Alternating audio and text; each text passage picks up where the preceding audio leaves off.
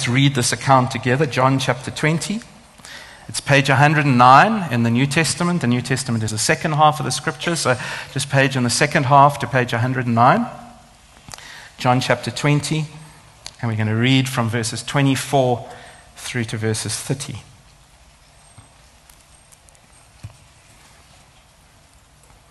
John chapter 20, from verse 24, page 109.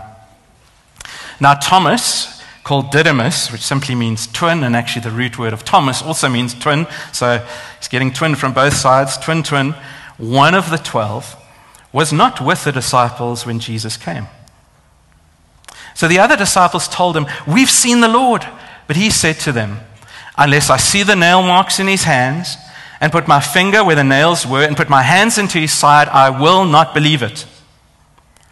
A week later, his disciples were in the house again, and Thomas was with them. John is very focused to make sure we don't miss that. And Thomas was with them. And though the doors were locked, Jesus came and stood among them and said, "Peace be with you." That's reminiscent of what he said at the Last Supper and what he taught about his peace. Verse 27, and then he said to Thomas, "Put your finger here. See my hands. Reach out your hand and put it into my side. Stop doubting and believe."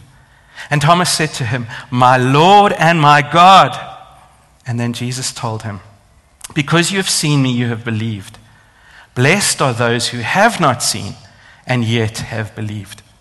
Jesus did many other miraculous signs in the presence of his disciples, which are not recorded in this book. But these are written that you may believe that Jesus is the Christ, the Son of God, and that by believing you may have life in his name. I think everyone struggles with doubt at some point in their lives.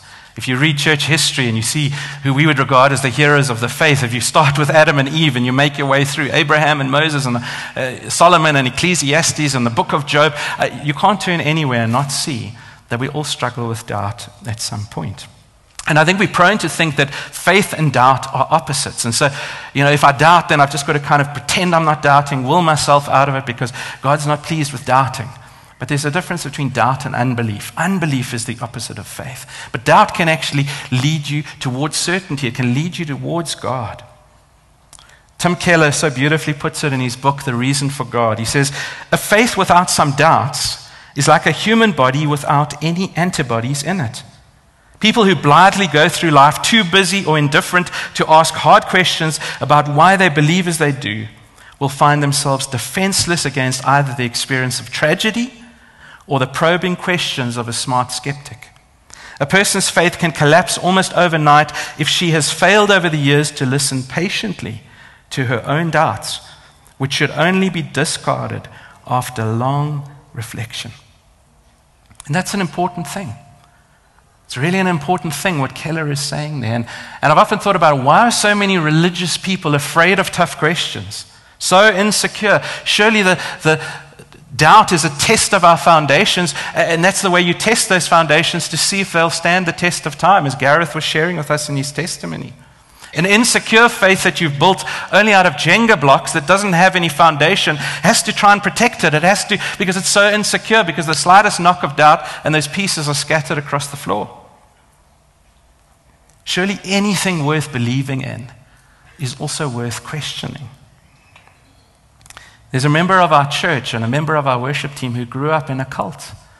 And it's a well-known cult. And as he was growing up, he began to wrestle with things. He began to ask tough questions, as maybe some of the teens do this morning, and you've realized you've inherited this faith from your parents. You've just been told, we go to church, this is what we do, but you've never made it your own. And he began to wrestle. But the moment he started on asking questions and he's seeking for truth, the leadership shut him down. And eventually, after a while, they called him in and they excommunicated him from that church. Imagine his family actually writing off their son as an apostate, having nothing to do with him. And I think only a couple of years ago did he even see his sister and his mother after years of abandonment. You see, genuine truth is not afraid to be tested. You should have the freedom to come. There's no question that's too dumb. I remember when I first became a Christian, I thought, well, if I ask that, I'm going to be the only one in this Bible study that knows nothing about the Old Testament because I didn't grow up in a Christian home. And that might be you. You might be sitting in church today. You might have come for the first time and you say, well, I don't really know, what am I supposed to do? And you're trying to take social cues from everyone. But genuine truth is not afraid of being tested. Falsehood is threatened. Falsehood is always on edge because it knows it's actually fraudulent, and so it tries to kind of keep looking over its shoulder in case it gets exposed. But think about a court of law. If you are telling the truth, no matter what they come, the truth stands secure. Maybe remember that story of the 4 guys that, bunked work. And then the boss, when they eventually got to work, said, "Where were you guys?" And they said, "No, we got a puncture." And then the boss took them in one by one and said, "Which wheel was it? Which wheel was it? Which wheel was it?" You see, falsehood just can't stand up. It's insecure. But the truth, if that was the absolute truth, they all would have been consistent. Now imagine I was traveling in the car with my wife, Liesel. And as sometimes has happened, we hear a noise coming from the engine. Now I know what I'm sometimes stubbornly like. I just pretend that I don't hear those noises. And some of you know, there's that light on the dashboard that you just ignore. And when your wife points out, just ignore that, I know what I'm doing. Imagine she says, "Justin, shouldn't we stop the car? Shouldn't we check this out?" And I say, no, it's going to be fine. Why am I doing that in my arrogance? I don't want to face the energy of it, the finance of it, the burden of taking the car in and just hearing bad news. It's better to just keep driving. If the engine hasn't blown up, well, so be it. Who can relate to that? Okay, at least it's not just me. I don't want a new nickname. But that's what doubt is. Doubt's a noise coming from the engine. It's saying, your soul wants truth. Your soul wants answers. You don't just suppress that. Like Thomas, he was honest about his doubts. It alerts us. And so if doubt leads you to investigate, that's a good thing. Because there can be dishonest doubt. And dishonest doubt just says, miracles, don't believe in them. Don't believe in that. You've just pre-decided. That's not an argument. You're just making some assertion. That's lazy. I mean, if eternal things could potentially be true, shouldn't you be investigating them?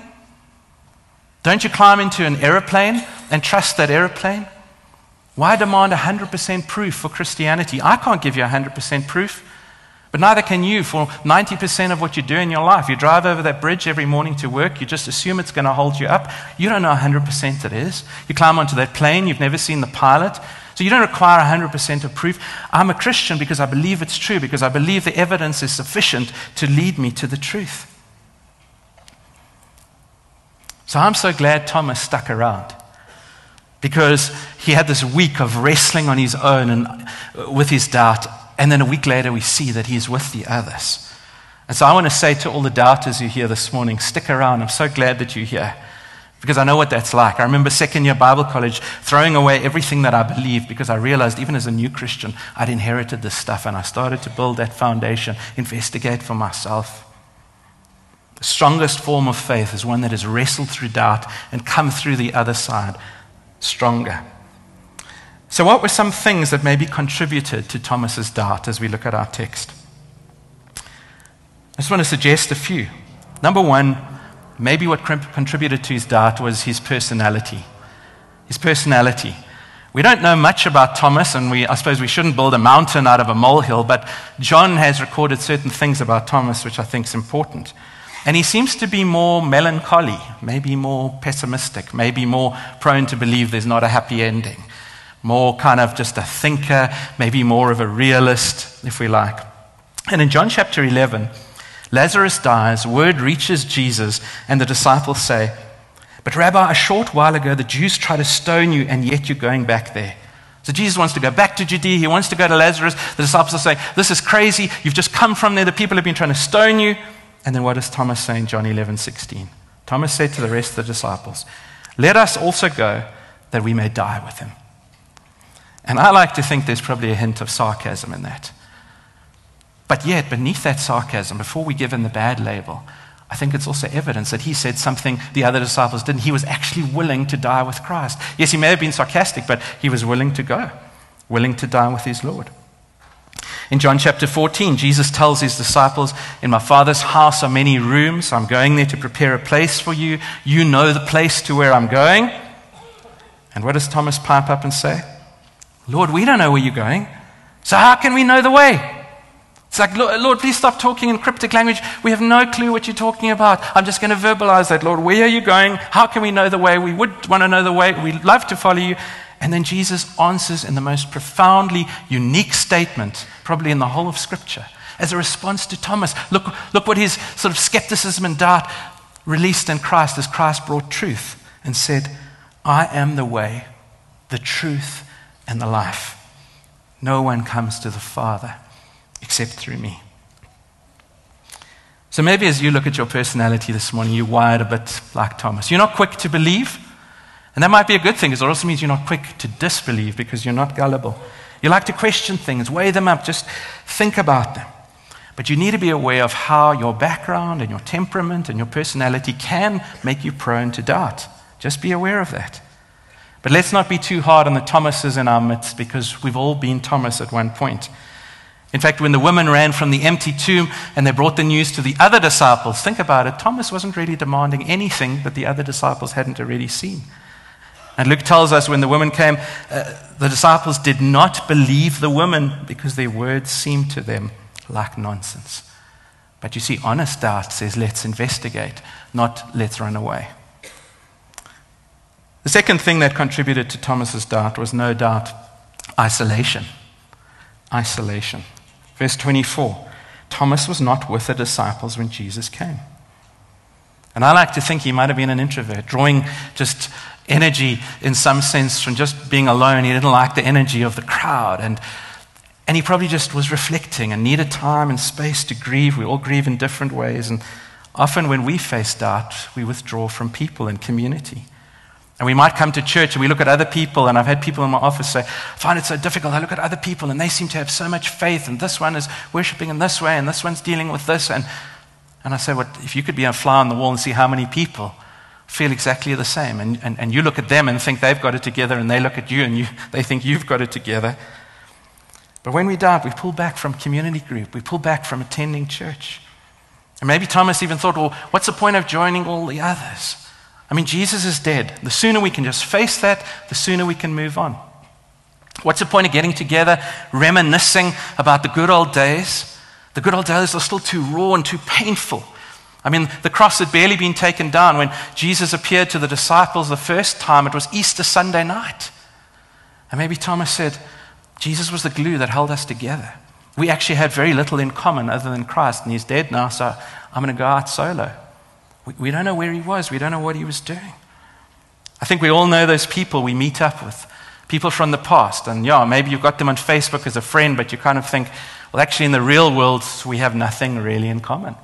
And you visit Cape Town and you connect with them again and you tell the same old jokes and you reminisce the old school stories again, but you kind of think, what's the real point? There's not a relationship. And maybe that's what Thomas was feeling even in these moments. I think it's glaring in the text. Thomas was not there. And J.C. Ryle points out how much Christians lose by not regularly attending gatherings of God's people. The very sermon that we needlessly miss may contain the message our souls need. The very assembly for praise and prayer from which we stayed away may be the very gathering that would have cheered, established, and uplifted our hearts. I mean, J.C. Ryle's writing that a long time ago, but that's a challenge to us. We'll miss church for anything. We'll miss community group for anything. That's our Joburg culture. It's like we don't even RSVP on time. It's just, well, I don't know until I get to that week. Then I'll see if there's anything better. Then I'll RSVP. That's how we work. That's why we struggle here with the RSVPs.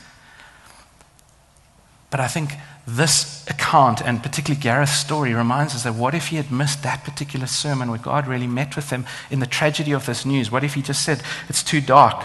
I'm just not going to go to church. Jesus rocked up and Thomas wasn't there to see it. And I think one of the first signs that Jesus is not fully alive to you is when your heart begins to check out of community. Because that's what happened to Thomas. The Lord was truly dead to him, and so he didn't need community. But when you recognize Christ is risen, then you come back into community. I think the third contributing thing is tragedy. Third thing that contributes to doubt is tragedy. Just think how overwhelmingly horrendous and heinous the cross was. We discussed some of that last week, and Thomas had seen it all. You know, when I read these words from Thomas, and he says, unless I see the nail marks in his hands, put my finger where the nails were, put my hand into his side, I'll not believe it. It's pretty graphic. And I kind of thought, All these images have been etched into Thomas's mind. He hasn't been sleeping since the crucifixion. Wherever he goes, he's rehearsing it. He's thinking about it. He's seen the nails go in. He's seen just the horror of Christ being crucified. And now when they come with this hope, it's as though he relives it. And he says, well, unless this, in such a graphic way.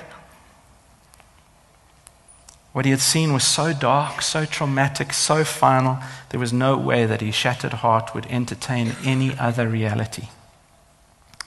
And if you think about it, doubt is an alternate reality. There's truth and there's doubt. But I wonder if you've ever thought about this line of thinking which has helped me. You cannot doubt belief A unless you believe this belief over here, doubt B. The two are linked.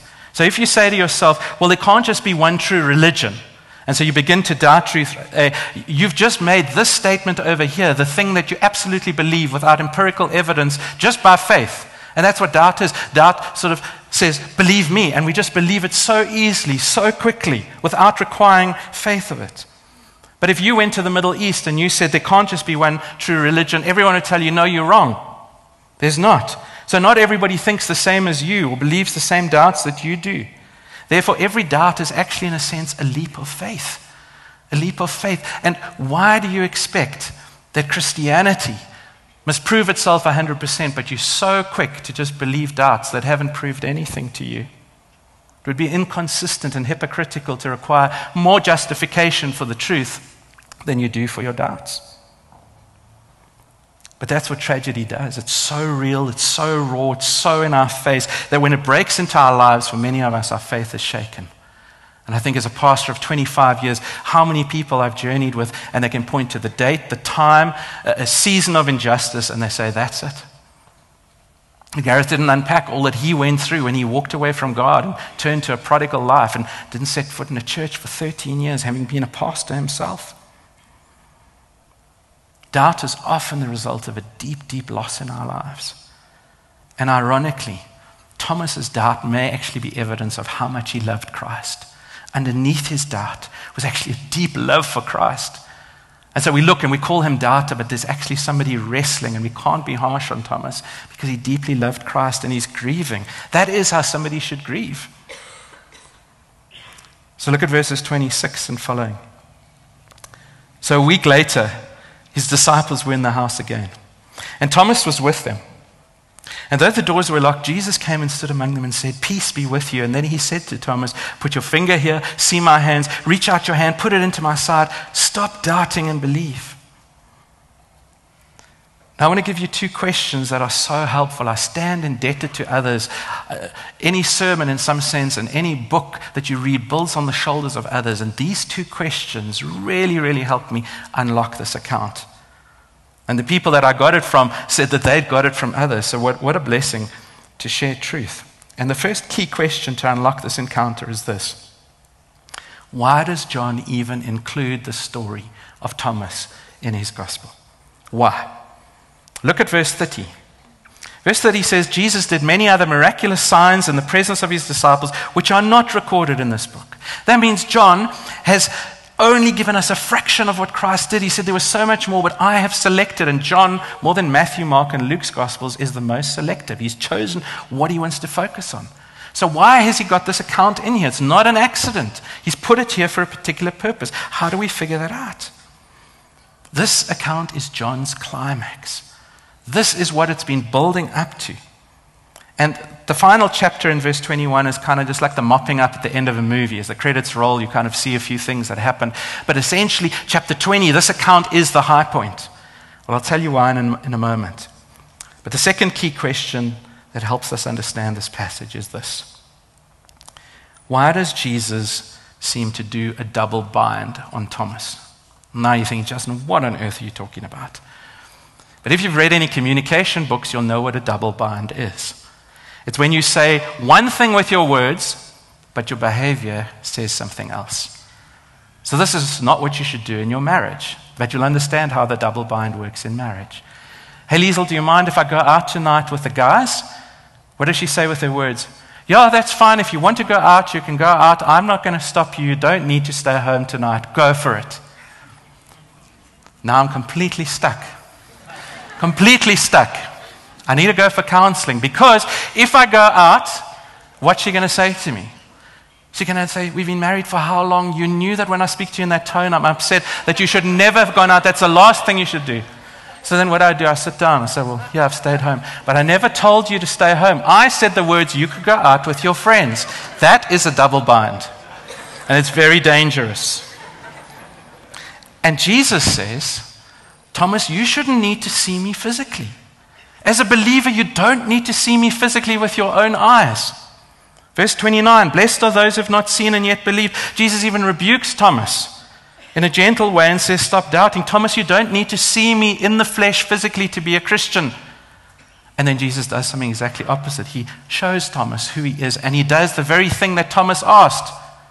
So do you see this kind of double bind? You don't need this. And then he says to Thomas, okay, I'll grant your request. Why? Why these two things? Well, here's the answer that brings these two key questions together. Jesus meeting Thomas has been chosen as the high point in the gospel, not because Thomas is a great doubter, but because Thomas is a great apostle. It's a great apostle. So Thomas needs to see the risen Christ physically, not as a believer, but he does as an apostle. The text calls him one of the 12. He can be a believer without seeing Christ, but he can't be an apostle without seeing Christ. Because look at verses 19 to 23, the week before. The meeting the week before that Thomas has missed, if you glance there, was a meeting where Christ recommissioned the disciples. He gave them the Holy Spirit. He gave them authority to tell people how their sins will be forgiven. And Thomas the apostle has missed it. He's missed the commissioning. He's missed the Spirit. He's missed information. He's missed Christ. As a believer, he shouldn't have demanded to see Christ. But as an apostle, he needed it. Why? Because the apostles had to be eyewitnesses of the resurrection. And so for one whole week, Thomas related to the apostles as you and I relate to them today. Because we also have not seen Christ in the flesh. And so John is saying to his readers, the reason he's put it in here is he's saying, I want you to trust the eyewitness testimony, because we've all seen Christ. Not only us, but Thomas as well. And so Thomas represents us if you're a doubter. We're all witnesses, even Thomas, and that gives doubters like you and I hope. Now think about this. Thomas knew a lot about the teaching of Jesus. If Jesus was just another guru, another good teacher, he would have died, and the apostles could have just gone on and taught all the nice things that Jesus taught. Thomas didn't need this encounter with Jesus. He could have just gone on and taught. The apostles didn't need this encounter either. But the point that John is making is there had to be eyewitnesses of the historicity of the death and resurrection of Christ. That Christianity is different from every other religion because it stakes everything on the resurrection. If the resurrection didn't happen, we do not have a faith. It doesn't matter how wonderful I feel, what this religion does for me. If Jesus did not rise from the dead, then our faith is in vain. So there had to be eyewitnesses for our benefit. You see, and modern people want the exact opposite. They just want Jesus to be a good teacher. This stuff about miracles and about death and resurrection, that's so divisive, these doctrines. Why can't we just all get along? In fact, these legends have built up over time, but the real thing is about what Jesus taught. If we can strip away all this other nonsense and get to what he taught, turn the other cheek and love one another and just bring peace to the world and joy to all mankind, that's what we need to focus on. And John says, no. No, what's really critical is seeing the Lord Jesus Christ risen from the grave. You see, teaching is about you, about do's and don'ts, but the gospel is about him. It's about what he has accomplished, and that's what's different. And what's Thomas's response in verse 28? Thomas said to him, my Lord and my God. My Lord and my God, there is no other place in the Gospels or perhaps in the whole of Scripture where a human being ever says something this beautifully high about Christ. Nowhere. And it comes from a doubter's lips. This is what the doubter ends up saying. So while we've given him that label, we should have given him some other amazing label. My Lord and my God. And from the very first verse of John's gospel, John chapter 1, verse 1, this is what he's been desperately trying to get across, that Jesus is the Son of God come in the flesh. And now it reaches this high point from Thomas's lips. And do you know that you're not a Christian until you can say that? Can you this morning say, my Lord and my God? Not just declare doctrine, yes, he's Lord, yes, he's God. Can you personalize it? My Lord, my God. I get a sense that he just was humbled and fell to his knees. Till you can make that truth personal, you're not a believer. Not just Jesus is a nice guy, he's a hang of a good teacher, he's a savior to get me through the hard times. When I've got difficulties, I can pray to him. No, are you prepared to surrender to him and bow down because he is God and Lord? I don't know how many of you know that church tradition tells us that Thomas ended up going to India. He went to India and ministered amongst the Indian people till the day he died. He was martyred for his faith in Christ, for what he had seen and what he believed. And I ask you, what would change these disciples from being weak and wimpy cowards who didn't want to believe, who ran away? It was this, witnessing and seeing the literal physical resurrection of Christ and being empowered by the Holy Spirit. Nobody dies for what they know to be a lie. And here's Thomas. And his testimony is left to us today who have not seen, but are blessed because we have believed. Because that's what Jesus says to him in verse 29. Because you've seen me, you've believed. But blessed, there's some kind of blessing for us, for those who have seen, have not seen, and yet have believed. Well, can I leave you with just a few ways to find faith? If you're not a Christian this morning, here's some ways that you could find faith. And if you say, yes, Justin, I am a Christian, then here's some ways that will encourage you in your faith. And they're really practical, and they come out of this text from this encounter with Thomas. So how to find faith if you're not a Christian, how to encourage you if you are. Number one, listen to the apostles. Listen to the apostles. Thomas didn't listen to what the apostles were telling him.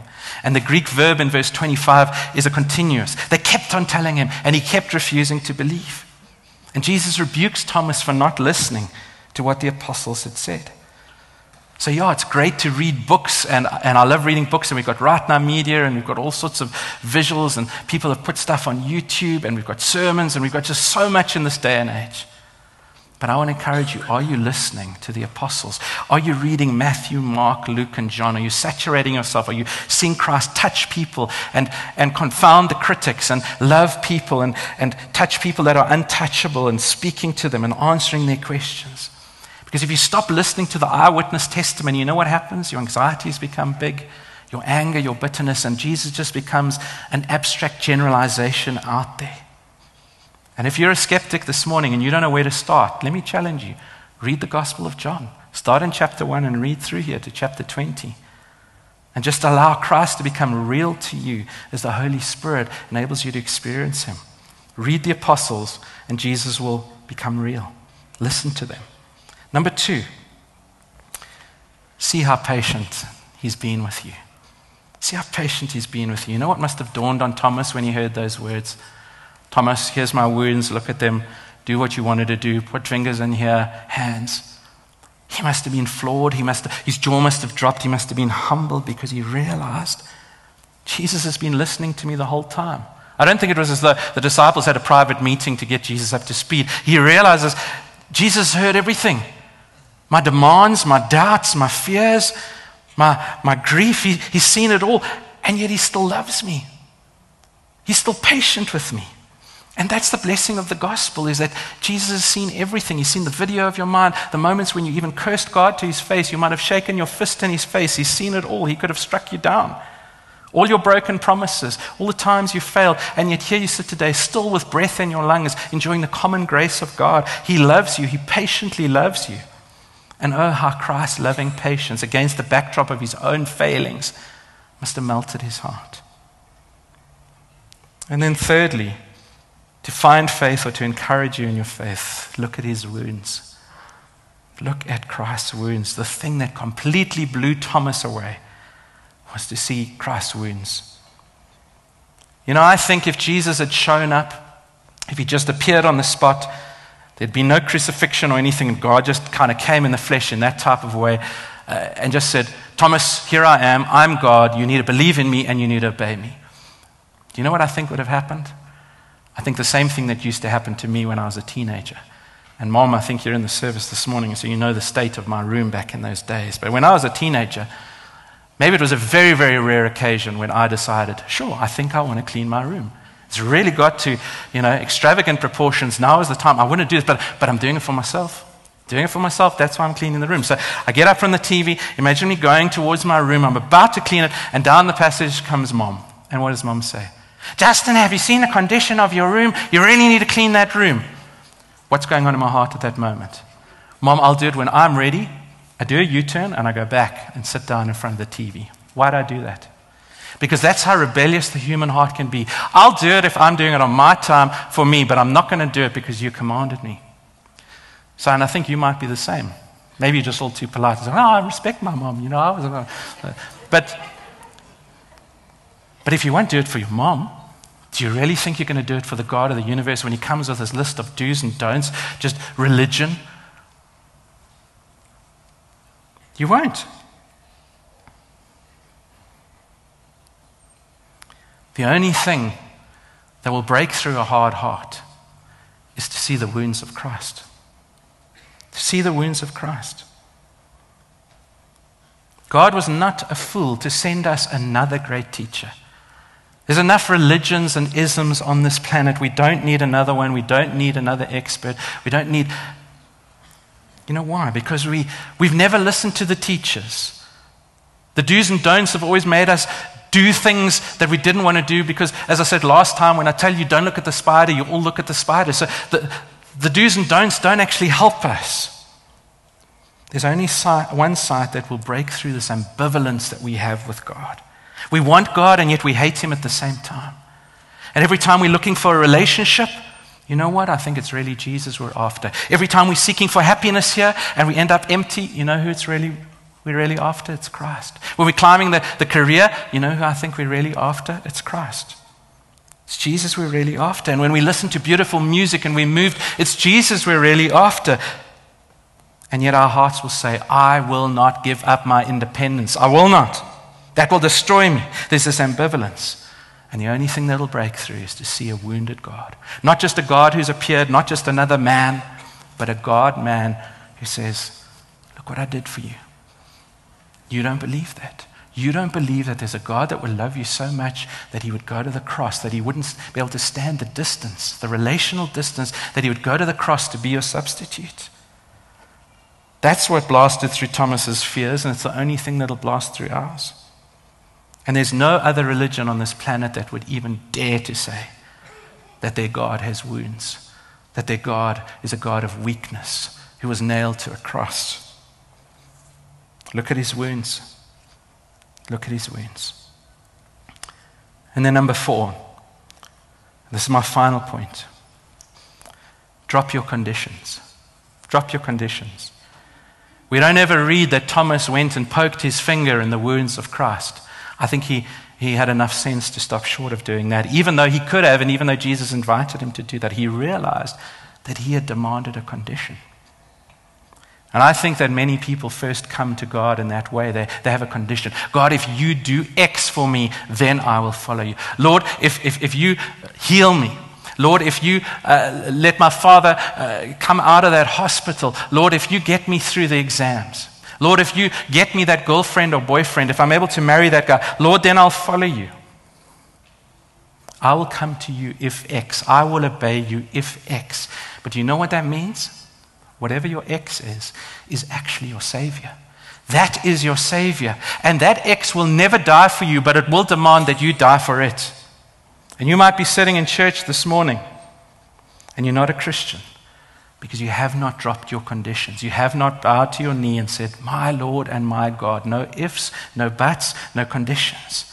Only then are you a Christian if you can say, Lord, it's because of what you have done for me. And I encourage you to come. There's a lady this morning at the 8 o'clock service who's never been to Rosebank before. She doesn't even know why she came here. Broken. Absolutely broken. Came to the front and said, do you know that I've been holding this particular condition over God, and that's why I've never turned to him to this day. And she said, I realized this morning I need to let it go. So John ends by issuing an invitation to you.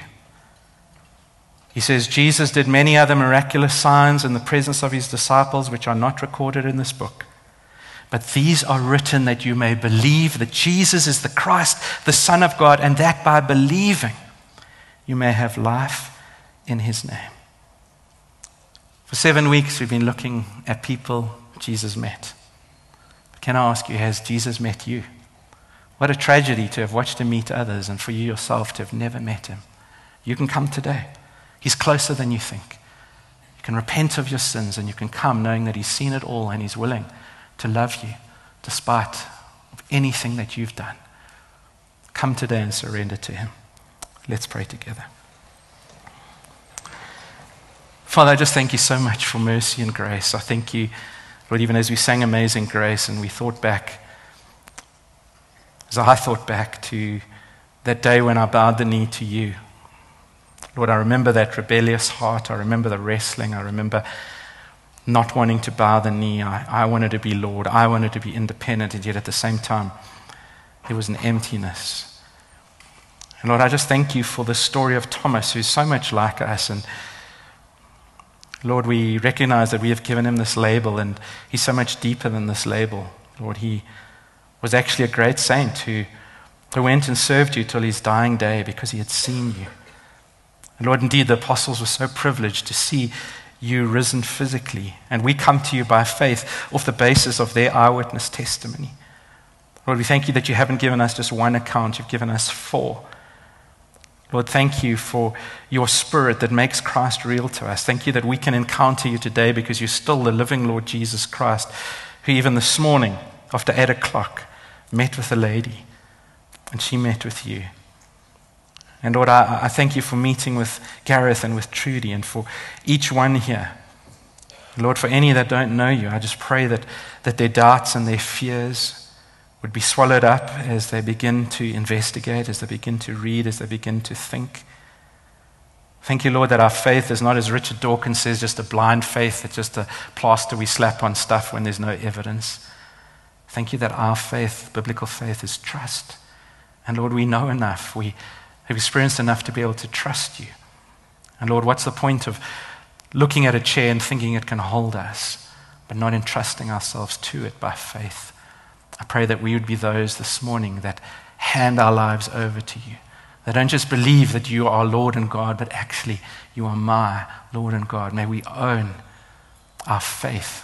May we experience you. May we be able to say, I am his and he is mine, as the hymn writer says. Thank you, Jesus, that you walked on the waters. Thank you, Jesus, that you died on the cross. Thank you that you have purposes and plans for us even today. Thank you for giving us what we don't deserve. None of us deserve mercy or grace. Lord, you are a holy and just and righteous God, and we only deserve your wrath. But thank you that you made a way. And thank you, Lord, that we don't have to climb this ladder of religion, do, to get to you.